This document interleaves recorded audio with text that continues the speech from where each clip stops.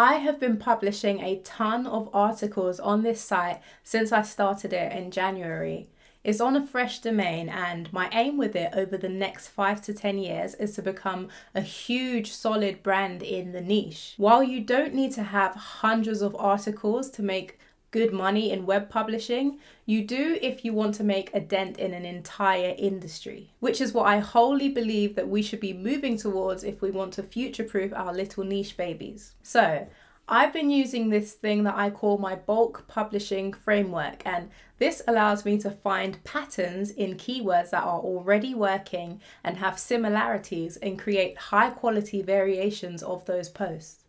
If you're familiar with programmatic SEO or brand swapping or any such technique that involves what might feel like duplicate content, then this will be familiar to you. But I have combined these things which have allowed me to make use of data scraping and GPT-3 to again make these high quality articles that stand alone and do not look anything like something that's been copied or pasted or low quality in any way. And I'm going to show you exactly what I do and how you can easily do this on your site no matter what niche you're in. So how does this bulk publishing stuff work? Let's take a look.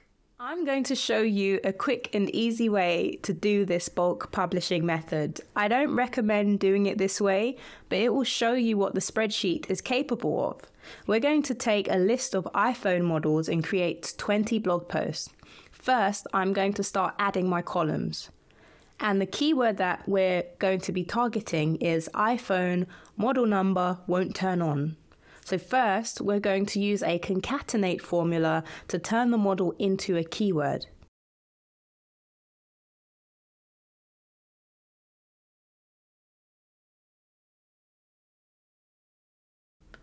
Now we have our keyword, we just need to click and drag to create one for each model. Similarly, the slug is going to be the same as the keyword, so we can copy and paste this and then run search and replace to swap those spaces with dashes. So we have our slug, we have our phone, which will come in handy for variations within our template in the publishing stage. The next stage is to generate some titles.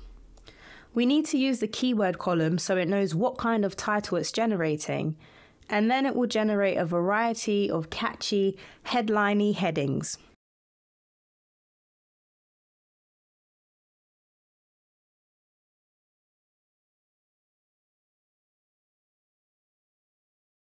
I used to use concatenate for this, and it resulted in very similar headings like iPhone 4 won't turn on, here's how to fix it. iPhone 5 won't turn on, here's how to fix it, etc., which was no bueno. So this is a pretty epic shift for me. As this is the quick and dirty method, we are going to let the spreadsheet generate our introductions. Again, this is just to show you how the function works, but if I were doing it my way, I would write the introductions. I always write the introductions for these types of posts while I'm writing the template, because I get to put as much character in as possible, and I still get the variations because I have the brand and the model number in a separate column. But back to the quick and dirty method. Let's generate these AI introductions. The titles look good and they have the keywords in them, so the next thing to do is to check out the prompts that we can get the introduction with. So we don't actually have a get introduction formula, but we're going to use a custom introduction prompt because you might want to change things up depending on the output you want. Whereas the default formulas like get title and get answer, they've been designed for the best possible output.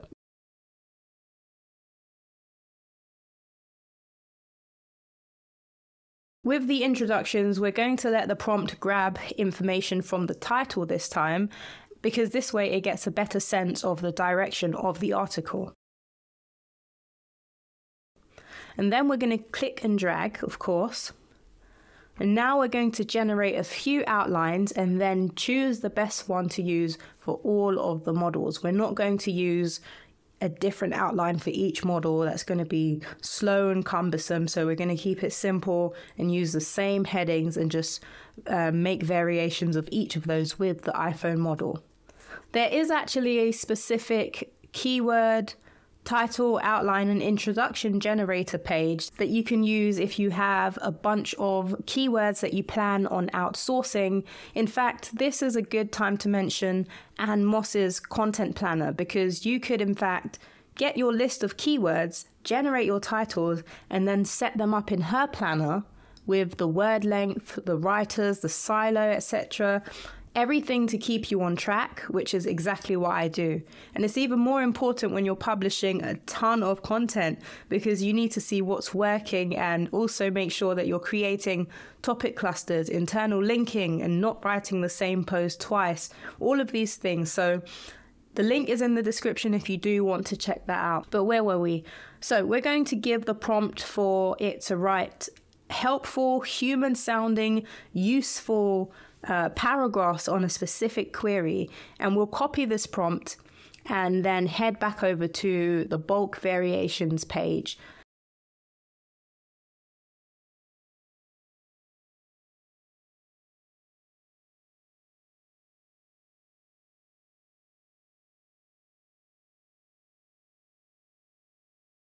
Now is a great time to mention the save values feature. We don't want any of these refreshing or changing if we close the sheet or refresh the page.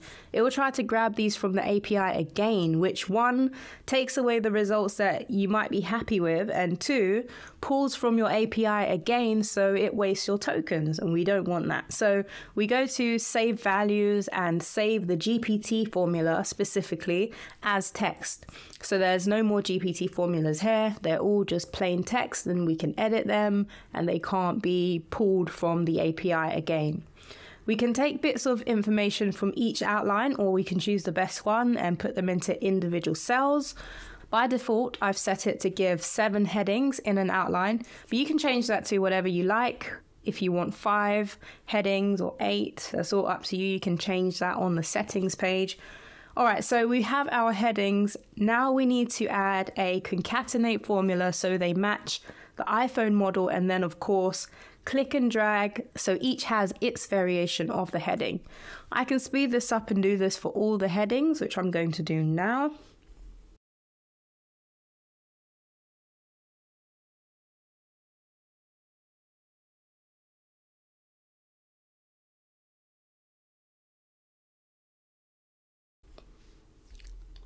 You don't actually need to do your headings in the spreadsheet. You can do it in the template, but if you're using AI, it needs to have the information to pull from. So it's best to have the heading or at least a similar prompt on the sheet for it to pull from.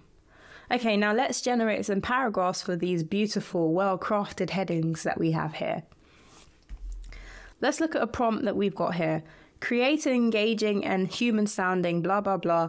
Let's see what it says first, and then if it's good, we're going to click and drag and let GPT do the same for each of these keywords. What I would do to add some more variety to this post is I would add a YouTube embed link on how to replace the battery on this phone and that phone.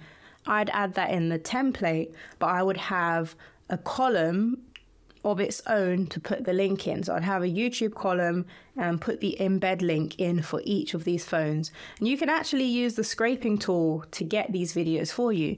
But this is just a short preview of the sheet itself. I have an entire framework of how I'm using this, how I generate and create internal links within the sheet, because I'm writing these posts myself or having an expert writer write them for me, and then turning those already high quality posts into templates, which I can then add my spreadsheet variations to and bulk upload. So be sure to join the mailing list so you don't miss out. It will be limited upon launch so I can get feedback, and my mailing list will know about this first. So again, ariellephoenix.com, join the mailing list, or go to twitter.com/ariellephoenix.